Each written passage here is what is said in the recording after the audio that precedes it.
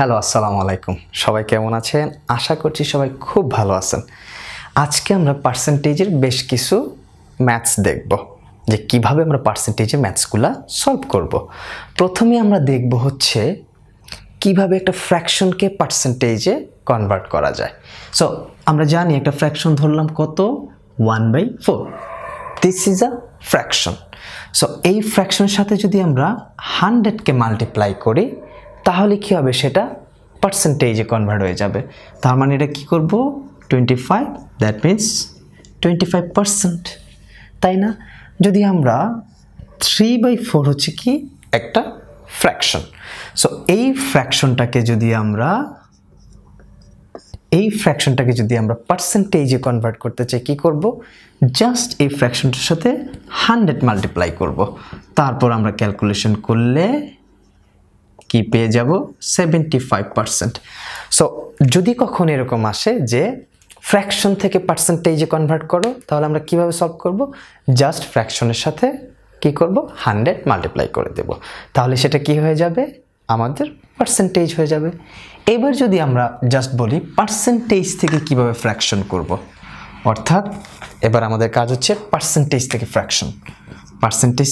Fraction এর আগে আমরা কি করেছিলাম 25% সো 25%কে আমরা কি লিখতে পারি 25/100 এটাকে কাটাকাটি করলেই 1/4 সো পার্সেন্টেজ থেকে যদি আমরা ফ্র্যাকশনে কনভার্ট করতে চাই তাহলে জাস্ট কি করব 100 দ্বারা সেই পার্সেন্টেজটাকে ভাগ করে দেব অর্থাৎ আমরা যদি 75% পেতাম সেটাকে আমরা কি করতাম 75/100 ইকুয়াল 3/4 তাই না তাহলে সেটা কি হয়ে যেত পার্সেন্টেজ থেকে ফ্র্যাকশনে কনভার্ট হয়ে যেত যদি বলতো যে ফ্র্যাকশন থেকে পার্সেন্টেজ থেকে ডেসিমাল কনভার্ট করতে তখন আমরা কি করতাম পার্সেন্টেজ থেকে ডেসিমাল কনভার্ট করা অনেক ইজি ফ্র্যাকশনে নিয়ে তারপর আমরা কি করতাম জাস্ট ডেসিমাল করে দিতাম যেমন আমাদের যদি বলতো 60%কে ডেসিমাল করো আমরা জাস্ট 60/100 and 0.60 আমাদের সেটা কি হয়ে যেত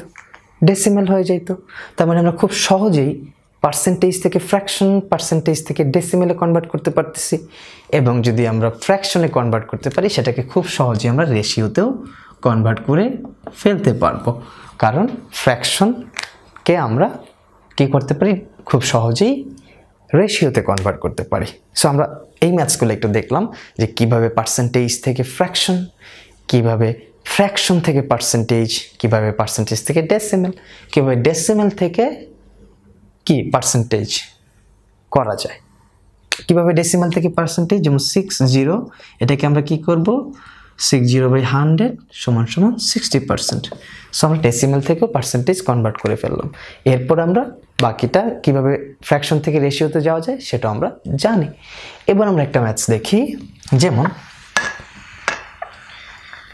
যদি এইরকম একটা ম্যাথ থাকতো আমাদের like 20 percentage of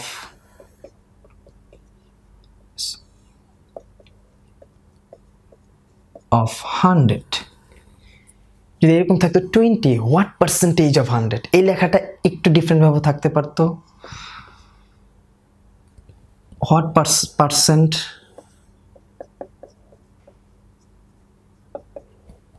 what percent is 20 of 100 so এইভাবেও থাকতে পারতো যেভাবে থাকুক না কেন আমরা ম্যাথটা একটু বুঝি বলছে 20 what percentage of 100 এই 20 100 এর কত শতাংশ বা কত পার্সেন্ট 20 100 এর কত পার্সেন্ট সিম্পল 20 100 এর কত পার্সেন্ট পার্সেন্ট মানে কি জানি আমরা 100 20 100 এর কত পার্সেন্ট 100 তাহলে কি হবে 20% যদি এটাকে আমরা দিতাম 40/80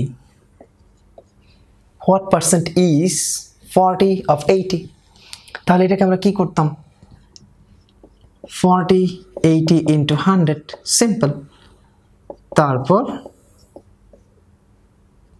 50% কি করে ফেললাম 50%, খুব সহজেই বের করে ফেললাম। কি বলছে কি ম্যাথটা একটু দেখি। 20 what percentage of 100 অথবা what percent is 40 of 80, অর্থাৎ 40-80 কত শতাংশ, সরি কত পার্সেন্টেজ, মানে কত পার্সেন্ট, 40-80 কত পার্সেন্ট। তাহলে 80, 40/80 ইন্টু 100, তাহলে আমরা কি করতে পারবো, সেই পার্সেন্টটা বের করে ফেলতে পারবো। ডিফারেন্ট আরও একটা ম্যাথস দেখি আমরা, এরকমও থাকতে পারে। লাইক যদি এইরকম বলতো 25 which number of 80, এই ম্যাথটা আবার একটু ডিফারেন্ট ভাবে থাকতে পারতো। The number 25, the number 25 is what percent of 80। তার মানে কি করলাম ম্যাথটা একদম একটু দেখি। হ্যাঁ, এখানে বলছে যে 25 which number of 80%, এই 25 80%-এর কত নাম্বার, মানে কত সংখ্যা, 80%-এর কত সংখ্যা এই 25। তার মানে আমরা কি করব, which number, নাম্বারটা ধরলাম x of কত 80%, ওকে, ইকুয়াল 25।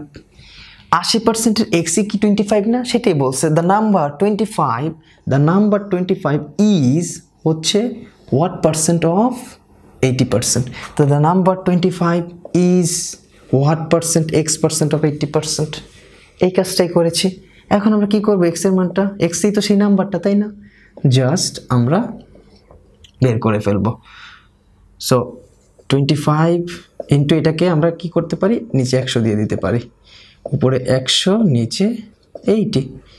সো আমরা কি করতে পারি, এটাকে কাটতে পারি, 4 দুগুণ 8, 5 দুগুণ 10, 25 দুগুণ 50/2, ওকে সরি 4 হবে এটা, 4 দুগুণ 8, 5 দুগুণ 10। আমরা একটু ক্যালকুলেশন ভুল করেছি, আবার দেখি। 0 0 কাটে দিলাম, 4 দুগুণ 8, 5 দুগুণ 10, সো 5 25 কত 125/4। সো এইটাই হচ্ছে কি আমাদের অ্যান্সার। কি করলাম আমরা, the number is 25 is what percent of 80, অথবা 25 which number of 80%, which number of 80%। এই দুইভাবেই ম্যাথটা থাকতে পারে, অর্থাৎ ম্যাথসের ল্যাঙ্গুয়েজ যাই হোক না কেন, সলিউশন কিন্তু সেম প্যাটার্ন। সেটা হচ্ছে এক্স অফ যে পার্সেন্টেজটা দেওয়া আছে সেইটা ইকুয়াল আমাদের যে নাম্বারটা বলছে, the number 25 is what percent of কত 80, হুইচ নাম্বারটা হচ্ছে x of 80% equal 25। This is the solution. So এইভাবে আমরা কি করতে পারি, এই পার্সেন্টেজের ম্যাথসগুলা ডিফারেন্টভাবে সলভ করতে পারি।